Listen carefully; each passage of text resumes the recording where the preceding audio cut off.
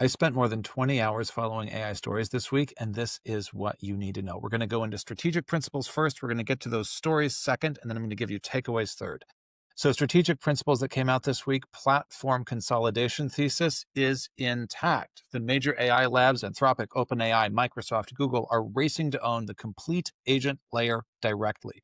Middleware and thin wrapper companies face commoditization risk as platforms are embedding agent capabilities natively. Second, simplicity continues to beat infrastructure. Most effective AI workflows avoid elaborate scaffolding. Natural language iteration outperforms complicated prompt engineering and RAG systems. You can get to minimal overhead approaches that take you really, really far. Third, vertical integration is a wave. Companies are controlling full compute stacks and continuing to invest aggressively in supply sovereignty. Custom silicon is becoming the way to go with AI. Fourth, discovery versus search is a big paradigm shift, and we're seeing beat after beat after beat on that week over week. Commerce and workflows are moving from explicit search queries into conversational intent discovery, massive implications for marketers. Finally, AI is a scientific discovery engine.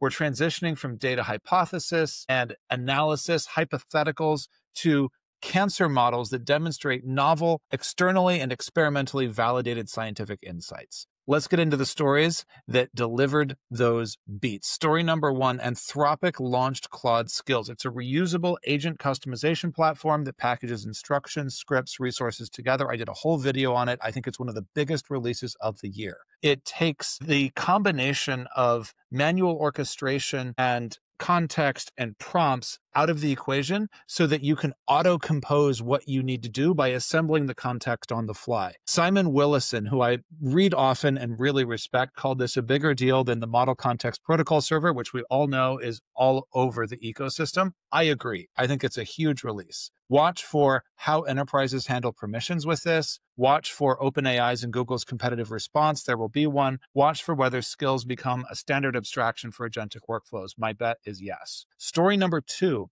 Google Cancer AI breakthrough. Two models demonstrated computational scientific discovery this week.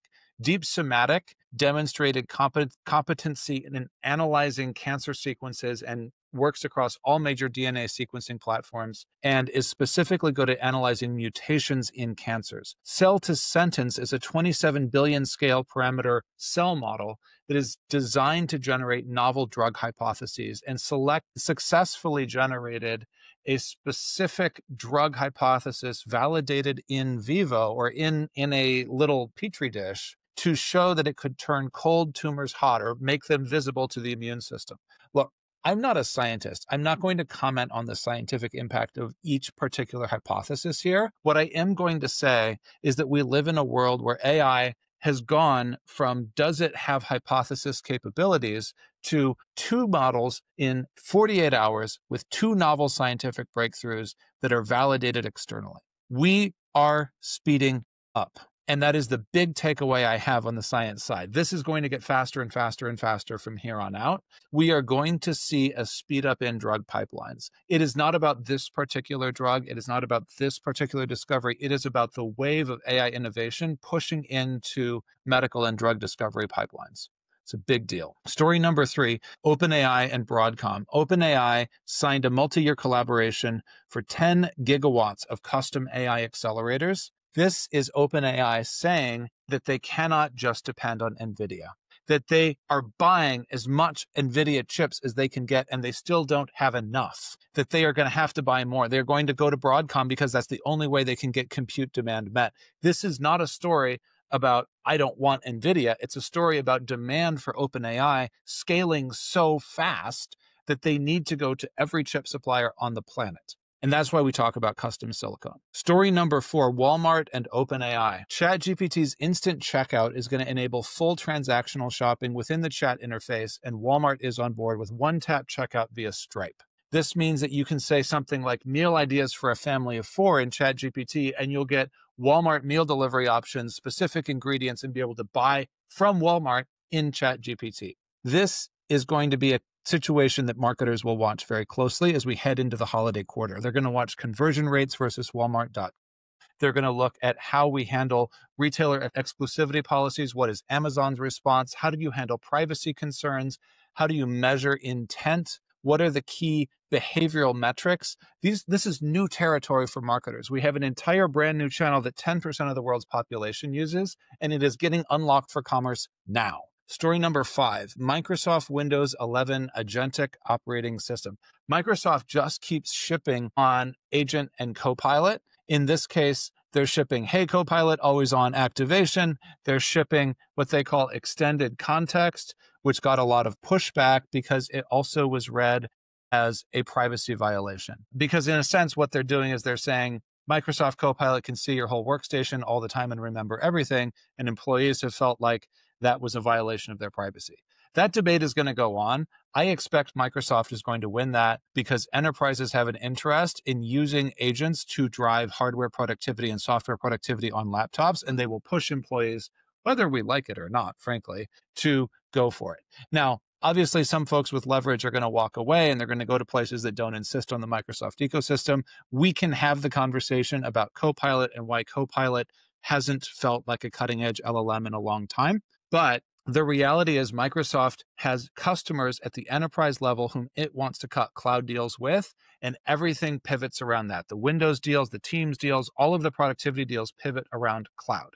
That is the money maker for the company, and they think in terms of the money makers, the buyers, the enterprise customers. So that's story number 5. Story number 6, NVIDIA DGX Spark. It is a data center class AI development desktop positioned at just under 4,000. I mean, I can get into the specs. 144 ARM Grace CPU cores. It runs 100 tokens a second for 7 billion parameter models. And it is essentially a data center AI at a consumer price point. So if you ever wanted to run a data center grade LLM, you could do so from your desktop. And so this is going to democratize the availability of privacy preserving local inference, developers who want to do edge deployment testing. It's going to give us a whole new compute category once it's established. It's not really a laptop. It's not a desktop.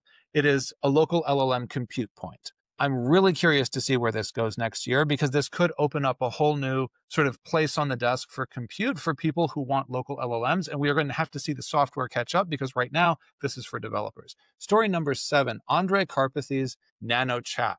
He built a $100 do-it-yourself chat GPT pipeline that's trainable in 4 hours. The point here is not this particular model. The point is that Karpathy is a brilliant innovator. He's a phenomenal educator, ex-OpenAI, ex-Tesla.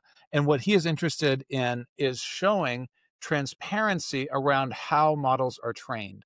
And so this becomes a phenomenal way for students to get exposure to AI training, to understand how AI models are built. It's something that should be in university curriculums. It's something that if you want to learn how to make models from scratch or build models, it becomes a way to start to get into emerging techniques with models very, very easily. I hope this is adopted by people interested in helping others learn how AI models work. But my fear is because it is command line, because it requires technical knowledge, we are going to see this once again limited to the developer community. Okay. Last but not least, I want to talk about my favorite read of the week. It's Just Talk to It by Peter Steinberger. Why should you read it? You should read it because Steinberger has a compelling case against agentic vendors. There's a lot of agent vendors out there that are selling a lot of very fancy infrastructure. And Steinberger is arguing, based on his own experience building with agents, that you don't need as much infrastructure as you think you do, and you should be leaning into iterative building with agents, and that you should think of agent use as mirroring people management. So you should use scope judgment when you talk to them. You should think about when you time interventions. You could think about how you do course correction with people. Same with agents. Now, my one critique of this article is that I think that is an excellent take from an engineering perspective if you are looking at individual productivity and managing agents. I have more questions if you're talking about a larger agentic framework that needs to do big back office operations. Those tend to need more frameworks. And so I think I read this as a refreshing take from a very senior engineering figure on how he builds with agents. Absolutely worth a read. I think there are takeaways for how we all talk to our LLMs, even if you're not an engineer. So dig into it. And of course, if you want to see how all of this customizes for you, I've got a prompt for that. We have the week's custom prompt to help you dig into the news and, of course, into Peter's article as well. Cheers.